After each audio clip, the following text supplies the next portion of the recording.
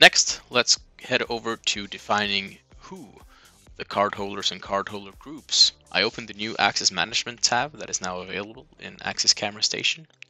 And here you'll see a view where you can actually see cardholders and groups. I press the plus sign to add a new cardholder like so, and give the cardholder a name.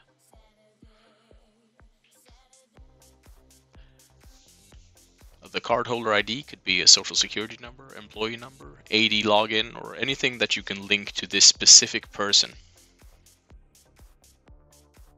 We can add an image, profile picture for this cardholder. And under more here, you can select to suspend the cardholder or apply the need for long access time. If I had any groups in the system, I could add them to the cardholder from here. I'll start off by adding a PIN credential.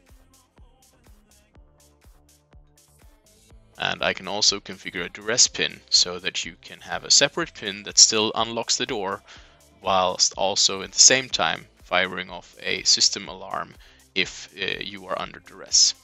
Adding a card is pretty similar to how you do it in Access Entry Manager. You have a card name and you can select the reader to retrieve information from by pressing this button, or you can input your card number manually. We can set expiration dates or validity. I can say that it has no end date, a specific date, or I can set an interval, so it has a expiration from first use or from last use. The end date looks so. Defining the first use, you have a number of days, months, years, or times. Or you can have a validity lasting from last use, so you can actually have a need to constantly use your card, otherwise it will be expired. You will see the two credentials here. And I can add another credential if I have a temporary transit card that I want to use as my access card.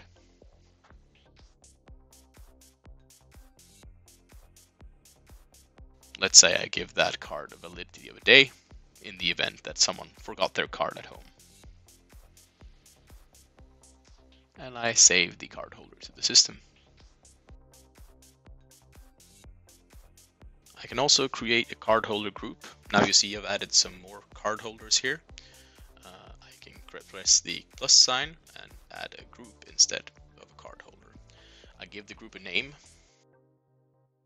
And from here, I can also add the cardholders, just as I then can add a cardholder from the other side.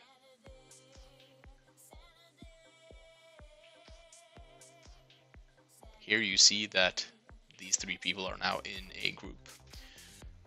I can also open up the cardholder profile as seen earlier, and I can add the group to the cardholder from here as well.